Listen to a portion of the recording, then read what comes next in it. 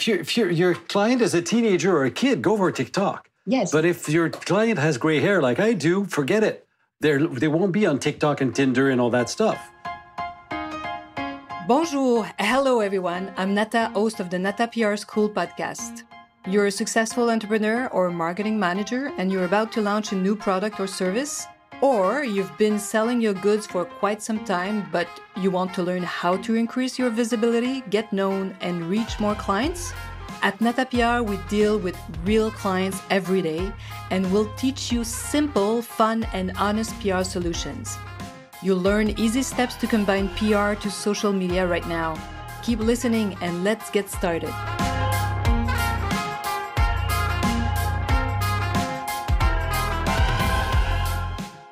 Bonjour, hello, and welcome to the 155th, yes, 155, yes, I know, it's incredible, episode of the Nata PR School podcast.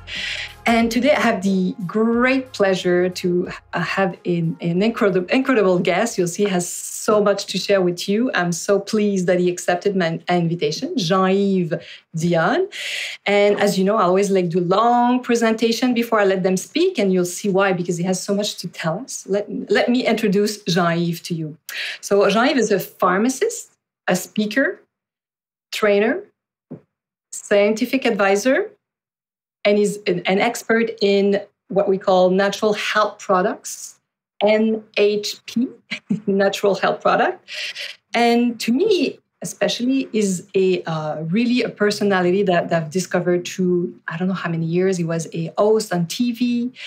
He was also a guest on, and he was hosting Health Chronicles on radio for several years. So I've known him through TV, radio.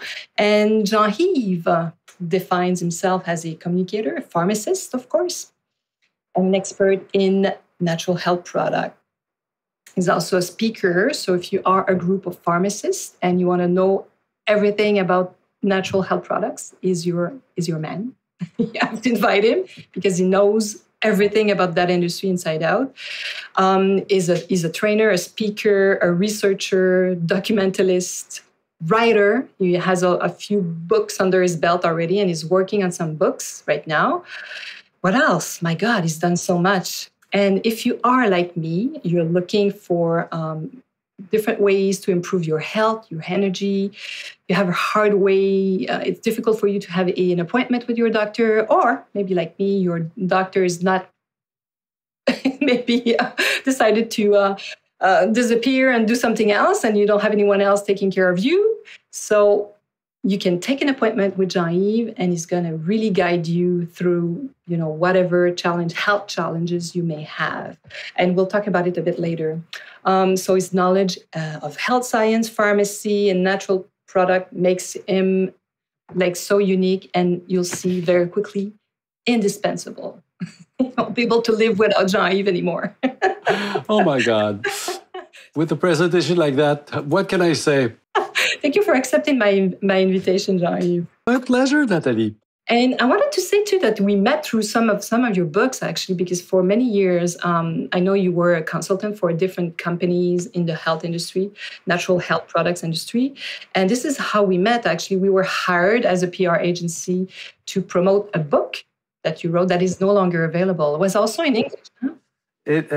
Well, actually, I had the French version called SOS Os, des os solides à tout âge, so SOS Bone, strong bones at any age. And that was early 2000, something like. Really? That long ago? Long time ago. Whew. I'm so bad with time. And I know there's this crazy book. It doesn't exist in English. It's called Bon Stress, Bad Stress. Yes, Bon Stress, Bad Stress. Yeah. But if you understand French, you want to buy this book. It's very unique.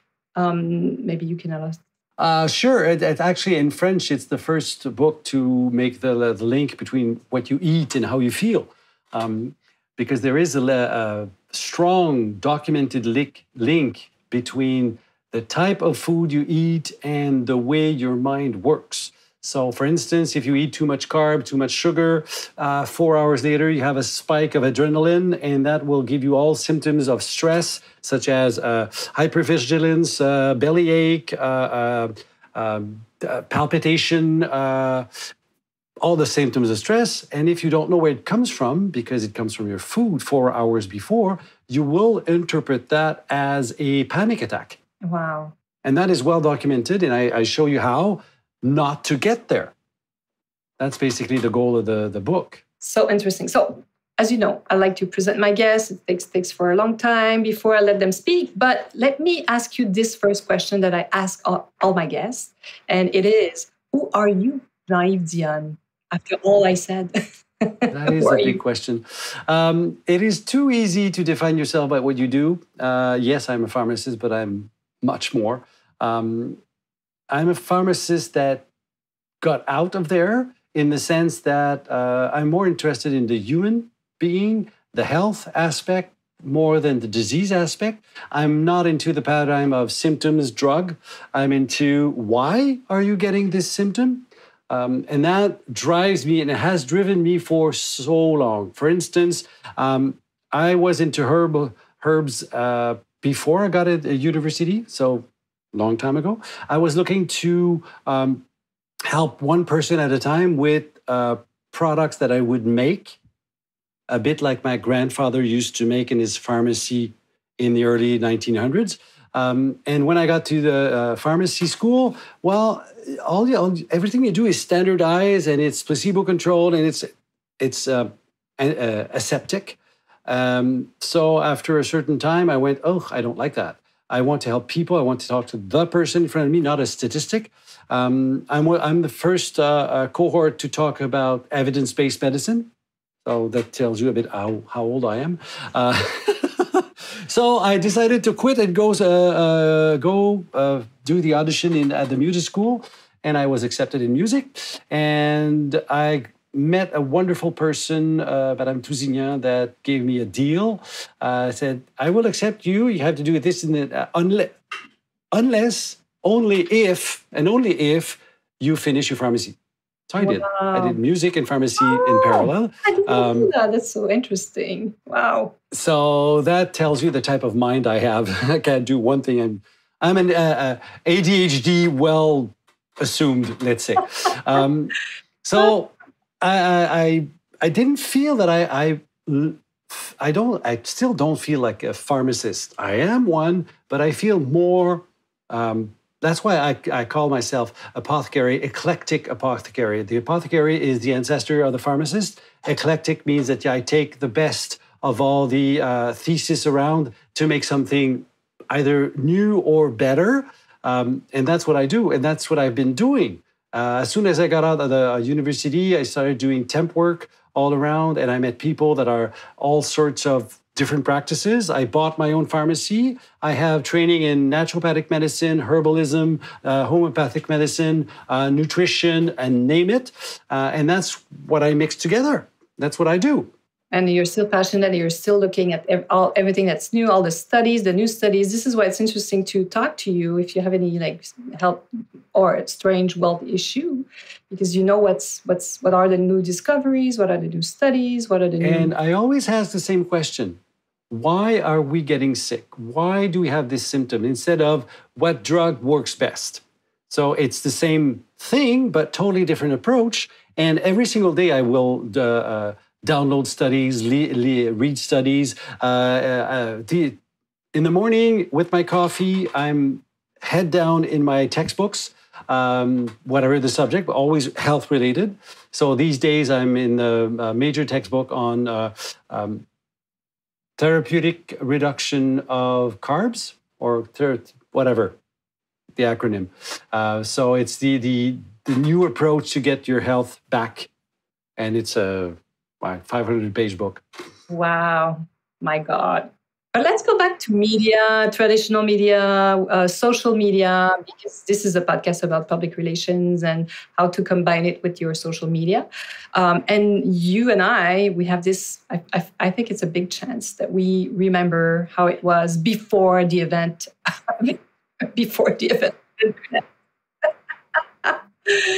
So, but you still think, I know you're not as present in traditional media for many reasons, but you were for many years. So do you still have an effect from that time? I know that you've learned a lot, of course, through them. From that time, some people still remember me from that time. I used to be in major networks. I had my column both in TV and radio forever. And eventually it dropped, and mostly because they moved to something else and I don't look like a teenager. I agree. Sorry. Like TV and radio, sometimes they don't know how to, they think they're going to have like a younger audience if they have a younger. No, the audience in TV and radio, well, radio is something else, but TV, the audience has my age. Yeah, of course. So, you're absolutely right. Yeah. So that being said, I did that and I saw the revenue going down because budgets and blah, blah, blah. So one thing happened, which was the 2008 recession or financial crisis that put me on the spot where I had to rethink what I was doing. The companies I was working for as a consultant, some of them laid me off because what you do when the times are going tough, well, you lay off the consultants and the temp work. So I was... Cut the promotion. Cut that part, yes. And so that's where in 2009, I started my blog. And at that time, I would write 2 to 3 pieces a week on the blog. And then a few years after that, I started looking at how to invest my knowledge into something else. So I started the Académie de l'Apothicaire, so the Apothecary Academy, where I could teach all I know to other professionals to start in rooms and eventually online. And then it evolved and we moved mostly online. And then something happened, bang, 2020, where my life stopped. My book came out March 10. Oh, no. Okay. And my editor tells me, well, it's good stress, bad stress, good book, bad timing. But we made a bestseller out of it. We did it. But that forced me, like everybody, to reinvent what I was doing, from talking to companies to, I was already doing consultation, private consultation. We'll talk about that later. But my life stopped. Boom. So we reinvented the Apothecary Academy into what I called health concentrates. So trainings and lectures for everybody on various topics. The first one, imagine immunity, of course. And that's still online. They're in French, and that's the new wave where I've found that, okay, now I can talk to anybody.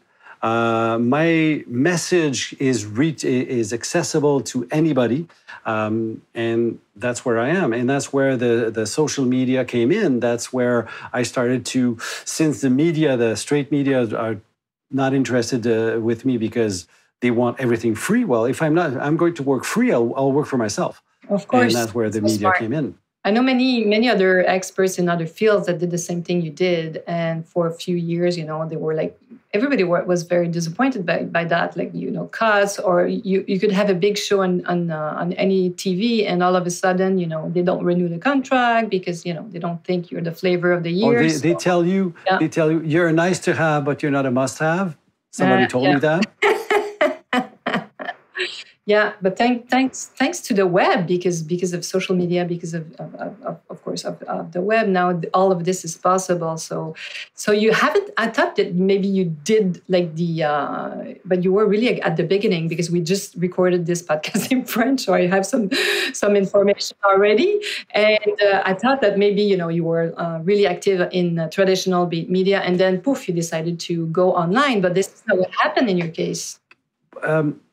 I was still the owner of my pharmacy, and at one point, sales rep from a natural product company would come to my door to ask questions because their head office would not have the answers. And at one point, one of those sales reps said, "Hey, somebody's got to pay you for that." So I became a consultant. That's in 96. And the consultant would exist only if the web existed, because I was way in the forest called Rawdon, north of Montreal. And to do the research, I couldn't drive down to Montreal to the library. I had to know what I'm doing. So I research, and that's where the whole thing of doing my own research, finding out things, thinking differently. Well, I always thought differently, but anyway, and that started. So the web and my work are intermingled. Yeah, so because you're a 96 researcher, you've always been a learner and a researcher, so you're always looking for the new, the last. It is very, well, it's always the last thing. The last fashion, the last study, the last thing. And what I'm doing on the social media is spread the word, democratize the information.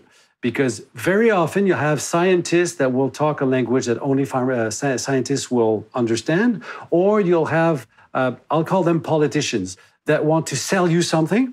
They will use arguments that are not always clear, make you believe that only that way is the best way. Maybe it is the best way, but it's never the only way. And my way of going on the social media is to try to explain things, to make it understandable by the layperson. I'm talking to someone that doesn't have a bachelor's, that doesn't know science, but I can explain anything. The way to make things complex. I can testify. You can testify. You make everything very simple.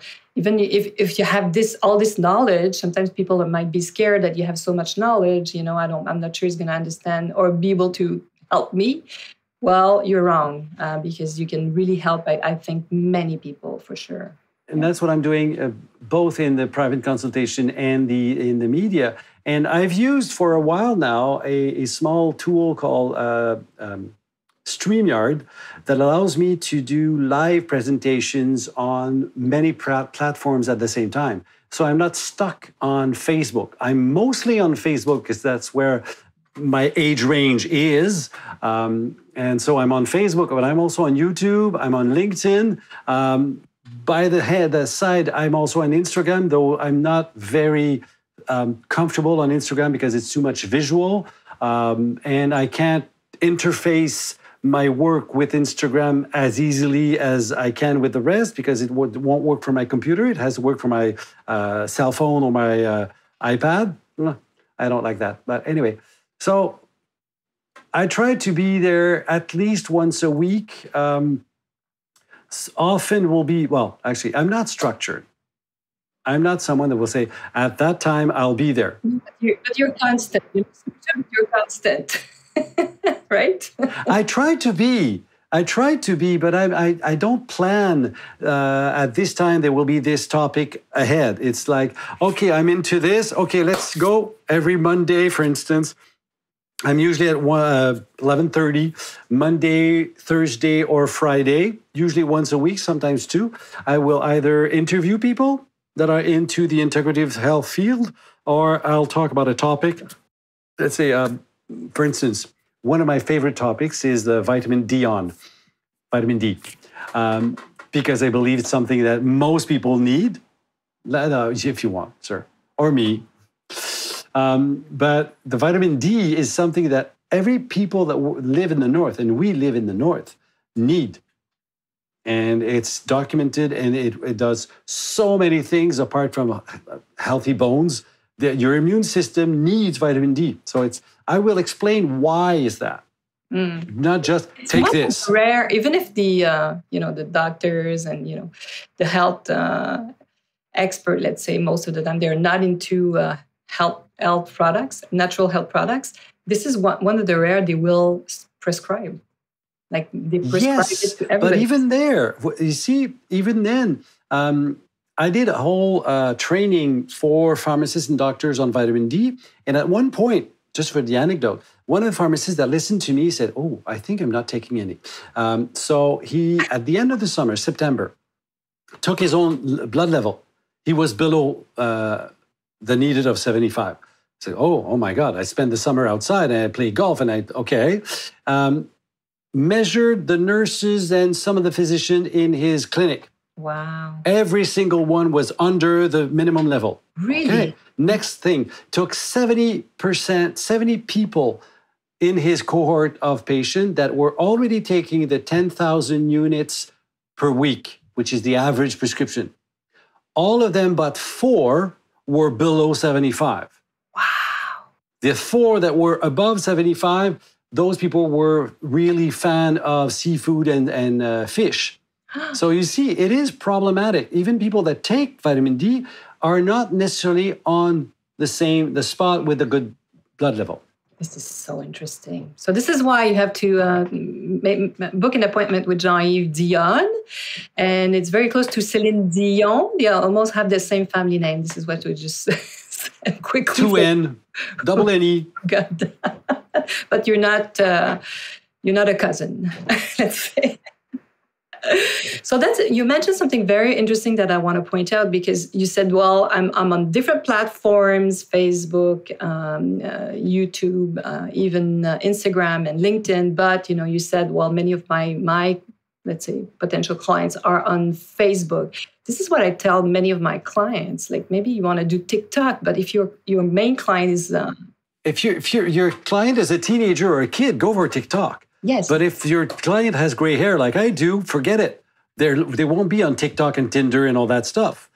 So what we have seen in the social media is a stratifying process where people will be attracted to one platform more than another. So the younger crowd has left the first platform, but the older crowd has got used to Facebook, for instance, because they can reach their grandchildren and their children that way because they won't phone, for instance. So we get into types. Instagram, I told you I don't like it because it's mainly based on mobile technology and it's mostly visual. True. I'm more a guy of content, though I do live and speaking, but I would have to be on that platform. I don't mind. But these days, I'd rather be on several platforms so my message will be getting across to a greater crowd. And you're using a great tool that I used to call StreamYard for those who are interested. It's very fun because you can broadcast on Facebook, LinkedIn at the same time, YouTube at the same time. This is great actually. So you are live once and on many platforms all at once, so mostly. And you can invite people too, which is fun. I don't know if you do that probably on Facebook when you have guests, so you can have... I do that, I will say 10 times per season, 10 or 15 times. I will have a guest because there's a lecture coming in or there's a new book coming out or something that needs to be talked about. And they're all in the field of health, integrative health, alternative medicines, and all that those things. That it be a naturopath or a physician or whatever. So I try to do that to spread the notion that there are more and more people like me or people that think differently than the usual medical framework. We're getting there.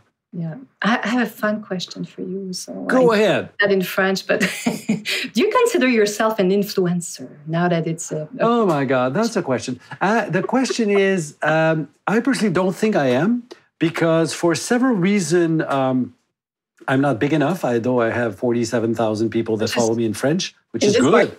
In this market, it's huge.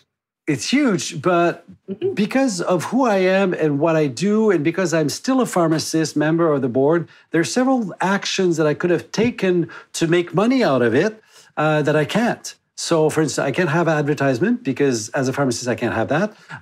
I will not sell my emails and my address list because that's a way to make money, and I won't do that because I feel it's unethical to do so. There are many things that I can't do, and I will not endorse or look like if I'm endorsing a product or a company.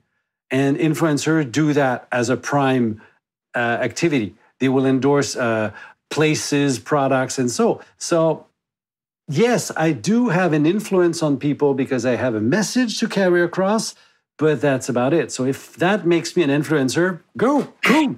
But well, you are what I call a real influencer. Not, the typical, sometimes it's a new mother that started talking about her experience and mostly what we call influencer, like, I don't know, 5 years ago, that was not a profession. It now we call those Instagrammers, influencers. There's no bloggers anymore, you see, it's kind of disappearing. Because people don't read. I know. But though my blog, I don't feed it, I don't write anymore, about maybe once every blue moon, but I still have comments every single week on my blog. It still turns. Well, people do search certain topic and they find you and they read you. I think people read.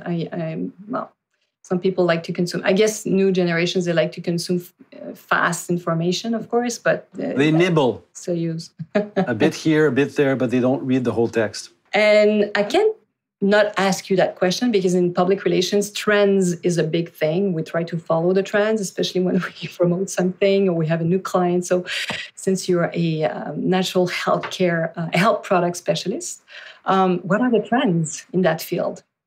Well, there are several trends. Well, for instance, the whole trend of anti-aging is huge.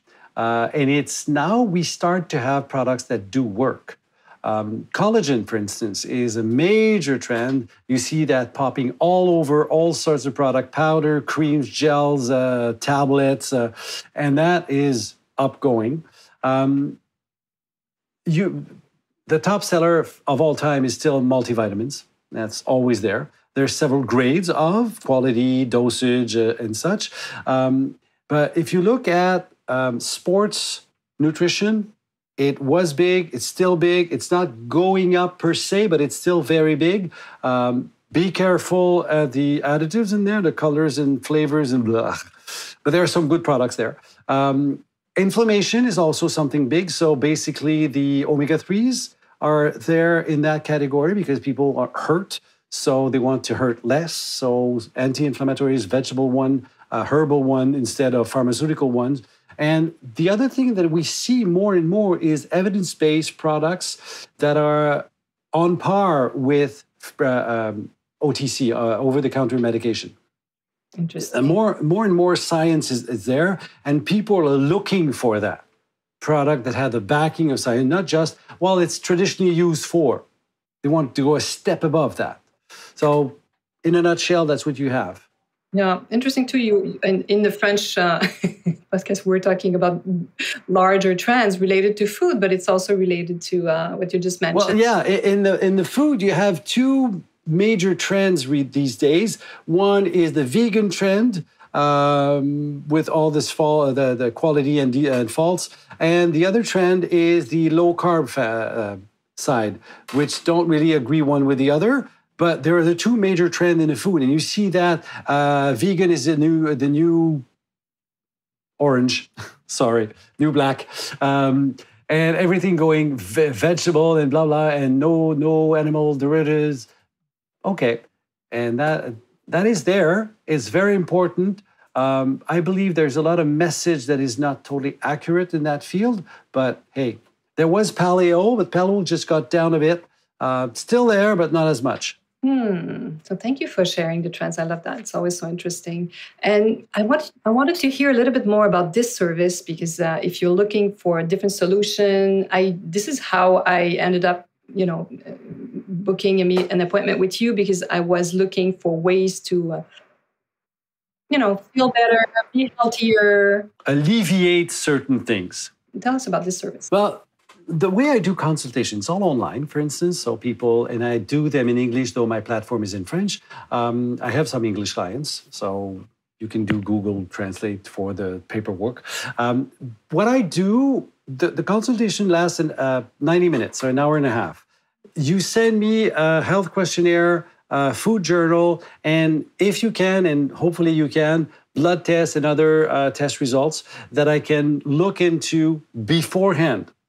And starting the consultation, I have read all that. I've done graphs and stuff so that we know where we're going. And I will be there with you for the whole time, listening and creating a personal strategy for you to go towards your goal. That it be weight loss, that it be improvement of menopause, that it be reducing medication or not taking the medication your doctor wants you to take, or withdrawal of sleeping pills, for instance. There are ways to do that. If, for instance, one example, you are on heart medication, on blood pressure medication, you want to stop them.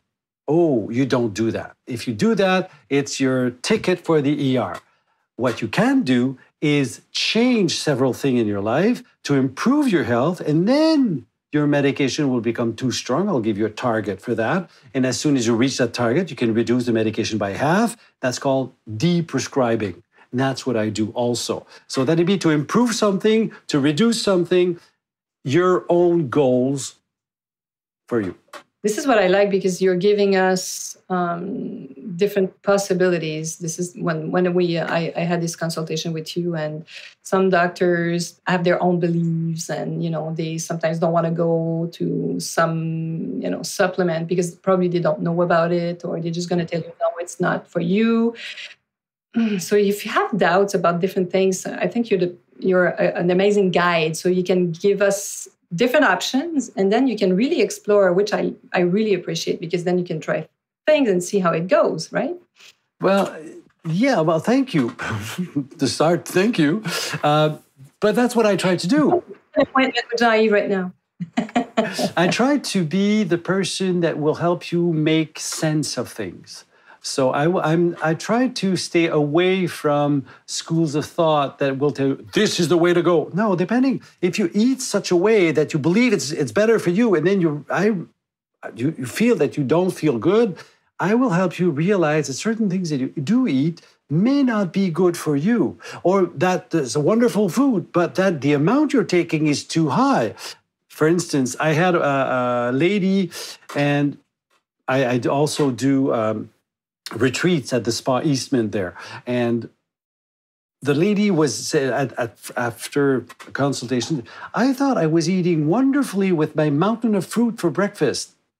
Okay, fruits are good, but you need protein somewhere, you need fat somewhere, you need something else than just fruits. Even though some practitioners will tell you, eat your fruits in the morning. Sure, how many, how much? That's the point. So good. So yes, go get your appointment, which I'm telling you, you won't regret it. So before we conclude, I want to talk about your books, but I know you have this amazing project. You're going to move out of the city because you wrote a book about stress. So of course you have to be the example. Well, you know what? People like me write things because they need to learn it. But Bon Stress, Bad Stress is the first book that makes the link out between what you eat and how you feel, but it's more than that. But it's not a psychology book. I'm not a psychologist. I'm as much a psychologist as Lucy and Charlie Brown. But it's a tool book to help you.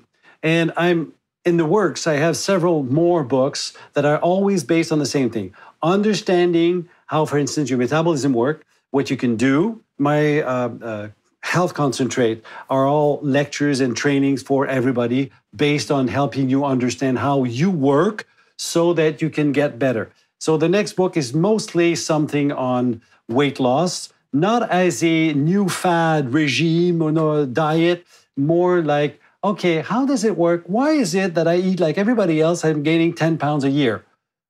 There are ways to work that and to help you find your health and your balance. Yeah, because if you have, like me, a French boyfriend that eats cheese, drink wine every meal, and you eat like him, he's not gaining weight, and I am. So there are some reasons. That's one thing, but I wonder if his metabolism is as good as it looks. He may look good, but hey. Yeah, maybe at one point something's going to happen in his health story. So, and I know you're moving out of the city soon. So what should I wish you before we conclude? Well, I'm moving out because I want to have more time and less pressure. And I'm in the city, what I call the orange cone farm. They grow like things everywhere, and they move. It's funny. You see them moving. They never disappear. Huh? They stay there. They never disappear. Then you go somewhere, it's blocked. You change the road, it's blocked. Anyway, forget it. So I'm moving out. And I had the chance, I'm very lucky to have bought a place by a lake before the pandemic. So yeah, I'm moving out there. So I'll have more time, more energy to focus on the long-term projects. Oh, amazing. Such as books. Yeah, yes. I wish you a long life because I want to read all those books, of course. Oh, that's in the plan. Well, thank you so much for accepting my invitation. It was so much fun, and I've learned a lot about you. I knew many things about you, but of course, this is the chance to ask other questions and find out those questions. Yes. Well, thank you, Nathalie. It's a wonderful opportunity you gave me to my pleasure. be there. I hope my friends, listeners, and viewers. I hope you'll be joining me next week. À la semaine prochaine.